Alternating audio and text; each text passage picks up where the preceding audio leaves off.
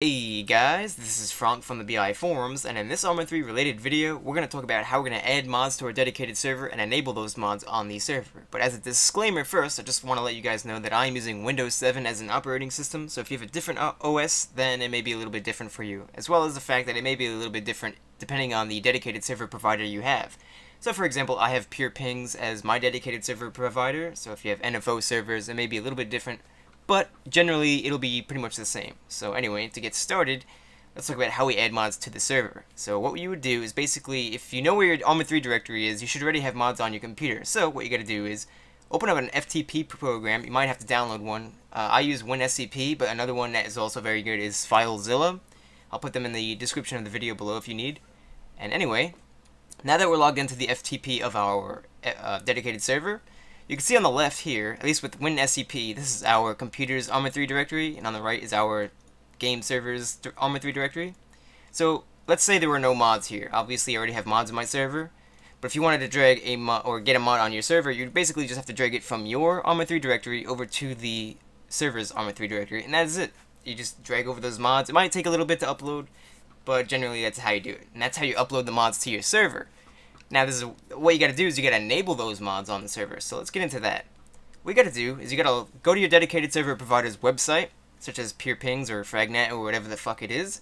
You log in, and then you go in the control panel of that dedicated server provider. And when you're in that control panel, usually every single dedicated server provider I've had has had a command line changer or some kind of command line thing. So in Pure Ping's case, we have this little button right here. So we'll click on that. And generally you'll have one text field, so let's pretend there's only one, and I'm just going to edit one of them. Let's go to this one. So basically by default, every dedicated server will allow you to edit the -mod parameter when you go in this area, the command line changer, and all you have to do is type in the @whatever the mod folder name is. So for example, if we go back into our ArmA 3 directory real quick, you can see what the names of those mods are.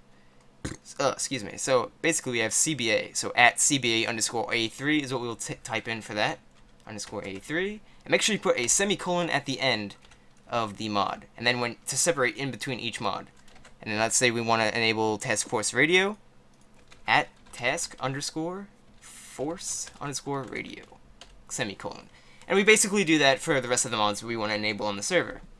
Now there's also other commands that we can enable in the command line, but what I had to do is I had to open up a ticket and ask for some assistance from the technical guys for them to add those commands, because you can't really do that through the -mod thing. So anyway, I'm not going to get into that.